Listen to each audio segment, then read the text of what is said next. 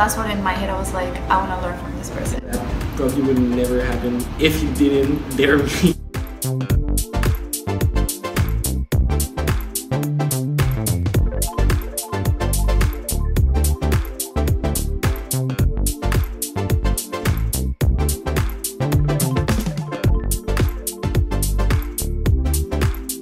It happened naturally, and then one day I called her my mentor, and I think it clicked. I was matched with my mentor because we had the same expertise.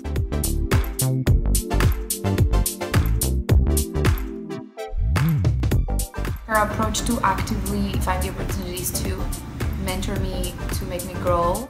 He was always like kind of a safe space. I could go to him and ask him questions about everything.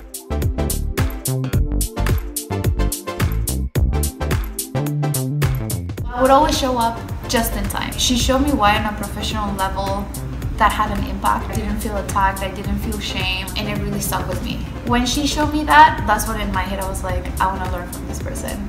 I have a good one for this. There was this one article that was kind of a risk to rewrite. He pushed me to do it, and it performed super well. That probably would never happen if he didn't dare me.